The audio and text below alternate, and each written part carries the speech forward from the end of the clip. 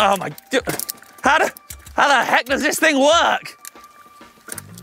Come on, gears. Whoa, you don't want to be like that guy. He was definitely having some gearing issues. No, do you know what? I always think changing gear properly is a bit of a dark art. So here is how to change gear like a pro.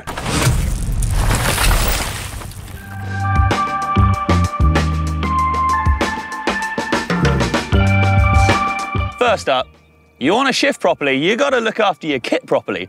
Drivetrain maintenance is crucial, so keeping things lubed up and running clean and smoothly. Now look, today it's bone dry, blue skies, and are you thinking, Rich, I don't look too bad?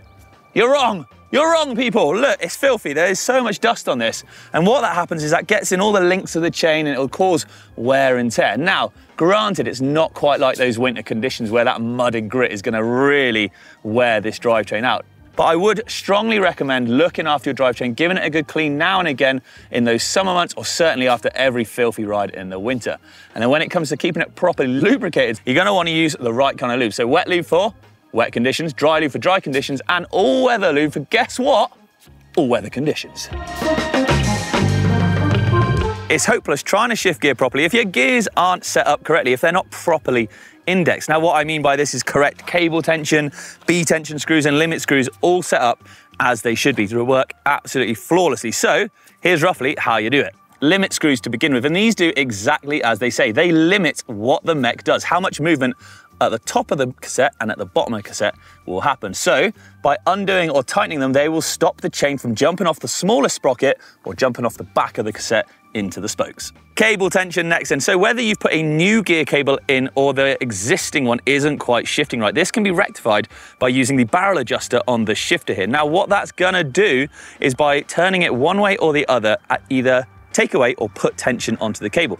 So if you'll find your gears aren't moving up the cassette enough, they're not quite shifting that mech far enough, you're gonna wanna add tension onto that barrel adjuster. So what that does is then tightens the cable and essentially allows it to shift further. If it's not jumping down each gear enough, down the cassette, then you're gonna undo and wind off a bit of that tension to allow it to shift that little bit further and that little bit more. B-tension next, and it's normally a singular screw at the back of the mech. Now what the B-tension screw does is adjust how far away the top jockey wheel sits away from the cassette. So you want to adjust this so that when you're shifting through the gears, that top jockey wheel isn't overlapping or pushing against the cassette. It should be moving nice and freely. Some manufacturers will actually have built-in guides as to where this should be.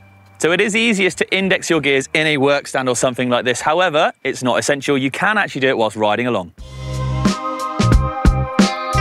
Okay, so your gears are now running silky smooth, they're indexed to perfection. But when do you exactly change gear? So knowing when to change gear is an art form in itself. However, I've got some top tips for you, so fear not. First up is looking plenty far ahead down the trail or up the trail, wherever there's a change in incline, basically. So you want to be constantly scouring ahead, looking a good distance in front of you so that you can preempt the gear that you're going to need to be in, so you can change gear beforehand rather than smashing through the gears when you get to it. It's something that you'll see the pros do all the time. They'll always be in the right gear at the right time. It'll only be emergency situations where you do hear them really getting on the gas, smashing through the gears. Preemptive gear changes, they're going to do wonders for your drivetrain as well. If you do start smashing through the gears, this is going to greatly increase the chance of breaking a chain, snapping something off, doing some serious drivetrain damage. So, like I said, eyes up, look ahead, kind of read the terrain that you're riding and change gear beforehand. Preemptive gear changes, that is the key. So a quick run through, look, eyes up, looking ahead, it's going to start kicking up. So I'm changing gear now, I'm in an easy gear, good cadence, I'm spinning up. No stress on the gears, and we're through. So I've talked about when to shift gear, and I briefly mentioned about them crunching. So let's talk about just how you change gear, especially when under load. To effectively, efficiently, and smoothly change gear then, well, there's a few things you want to do. First off, backing off the power and just slowly slotting it into gear. Hear there? You can barely hear it change gear. Because what I did is instead of keeping the power on the pedal stroke, I eased off a touch so that there wasn't any tension on the chain so the mech could essentially push it across slightly smoothly. Smoothly? Now if you're standing up on the gas out the pedals, then this is slightly harder to do, but it is possible. I just changed gear then and all it was a slight backing off of the power was required. So there we have it then, some top tips to get you shifting like an absolute boss. Hopefully they'll help you out and get your bike running smoother, you going faster and your drivetrain lasting longer. Talking of drivetrain lasting longer, we have got loads of videos over on Tech all about looking after that drivetrain if you want to learn a little bit more. But look, from me, for now, I am out of here. Thanks for watching everyone and I'll catch you later.